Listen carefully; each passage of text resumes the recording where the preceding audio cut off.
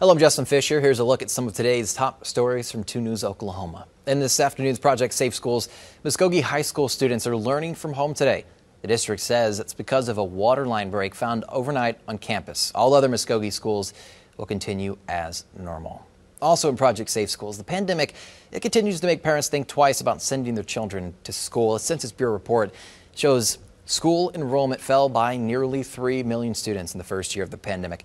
The Bureau says the decline was the largest in more than 20 years. That report, it shows kindergarten enrollment fell from 4.1 million in 2019 to 3.7 last year. Preschool enrollment, that went down by more than 1 million students. College enrollment, that fell to its lowest level since 2007. And the CDC warning of a salmonella outbreak linked to onions.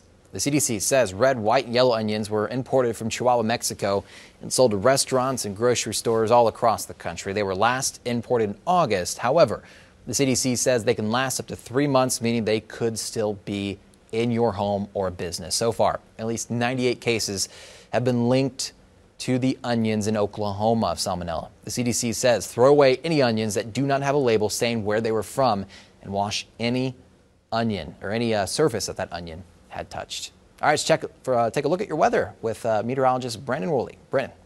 Hi, Justin. For today, mostly sunny skies, right around 70, light northerly winds between 5 and 10, and a look at Oktoberfest. It looks wonderful for tonight. Eventually, those temperatures down into the 50s, mainly clear skies. The morning low in T-Town at 46. Your latest 10-day forecast tomorrow night and Saturday morning. Chance for showers and storms, 83 for this weekend. Another chance for showers and storms next week, and maybe some severe activity Sunday. Justin. All right, thank you. Let's look at some stories making headlines today. Stay with 2 News Oklahoma for updates all throughout the day.